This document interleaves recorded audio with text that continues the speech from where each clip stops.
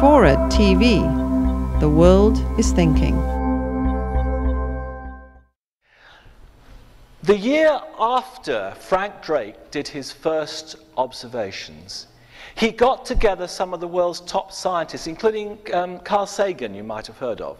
And in fact, they had a meeting at Green Bank where they tried to estimate how likely it was that there would be other civilizations out there who might be trying to communicate with us.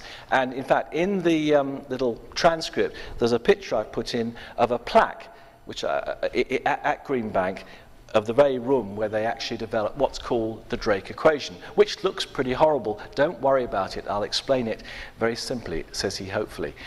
Now, just think about this.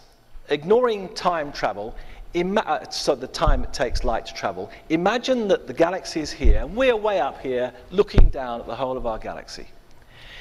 Every so often, theoretically, a civilization will arise and reach the point where it could communicate.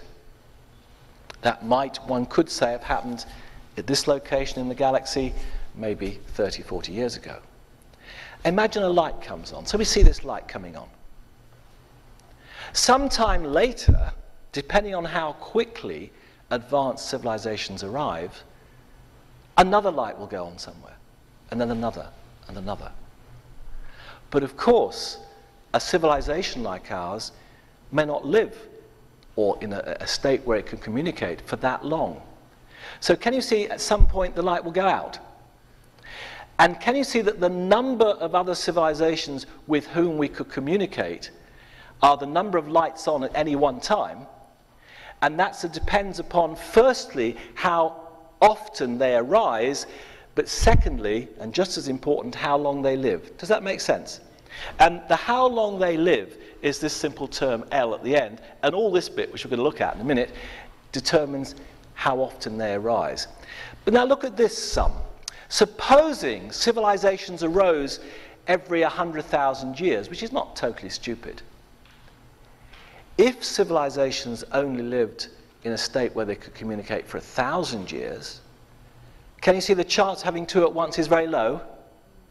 If, on the other hand, as it's not impossible that civilizations lived for 10 million years, then you'd have 100. Do you see what I'm getting at? So it's a function of these two things. So what the Drake equation first of all tries to do is to work out how often advanced civilizations arise. And those terms that look horrible, basically I'm going to take you through step by step, very simply, try and do that particular thing. And then all we have to do is to make some sort of guess for the value of L, and we've got our answer. Now,